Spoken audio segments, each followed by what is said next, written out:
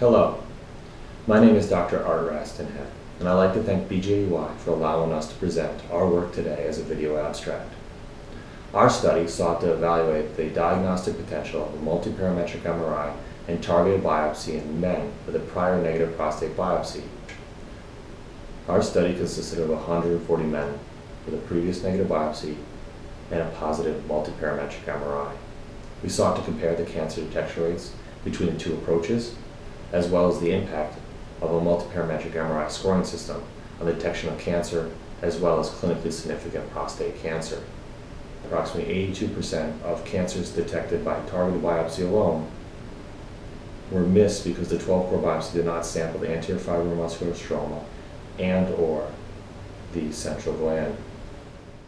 This is a chart displaying the cancer detection rates for different biopsy approaches in patients with prior negative biopsies. As stated before, the cancer detection rate with one prior negative biopsy is approximately 18% if you repeated 12-core. This is almost 3 times lower than what we detected in our group using MRI to select patients to undergo a targeted biopsy. As you see, where imaging is utilized, there's an increase in cancer detection rates. This is an example of an MR ultrasound fusion-guided biopsy. The top screen is your real-time ultrasound, and your bottom screen is your previously obtained MRI with a targeted lesion on the top part of the prostate. Once fusion has been confirmed to be adequate, a needle is then advanced 2 centimeters in the gland before firing to allow us to reach the top portion of the gland. We're able to fire the biopsy needle through the lesion, as seen here, and then record the trajectory and the location of the core that was sampled in 3D space, which allows us to review our findings with our radiologist. As now we move to the sagittal view, we'd like to confirm that we still have good fusion, because sometimes the prostate moves as well as the patient during the biopsy. See that red outline? That represents a segmentation from the MRI that's overlaid on the real-time ultrasound.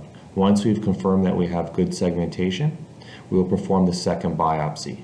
In this series, we took 2 biopsies, one from the axial and one from the sagittal plane. The second, the biopsy needle is again advanced approximately 2 centimeters into the gland, as shown here. We usually do this through a quick stabbing motion to allow the biopsy needle to penetrate the capsule and be able to be placed to the superior portion of the gland, as seen here. The next, the biopsy is then sampled and recorded. This is a chart demonstrating the cancer detection rates in men undergoing MR ultrasound fusion-guided biopsies who have had at least one prior negative biopsy. At first glance, one will consider that there's different cancer detection rates from institution to institution. This is not correct. You must take into account the positive MRI rate. When you control for this, the cancer detection rates amongst all the groups is similar. Table 4 compares the performance of the standard 12-core biopsy to the fusion biopsy. The 12-core biopsy missed more clinically significant disease. In the 4.4% of patients that were missed by the fusion biopsy, these were small, low-volume Gleason 3+4 cancers. There were no primary pattern 4s missed. In conclusion, MR ultrasound fusion-guided biopsy takes advantage of the fact that the MRI is able to identify suspicious lesions. We're able then to target these areas. Comparing the 12-core to the fusion biopsy outperforms the 12-core biopsy. However, as mentioned, 4.4% of cancers were missed by the fusion biopsy approach if it was performed alone.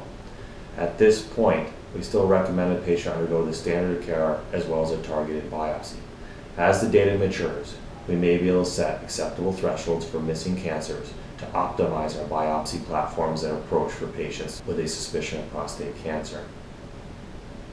In our series, the cancer detection rate was 3 times what one would have expected if we repeated a standard 12-core biopsy alone without an MRI selecting patients for biopsy.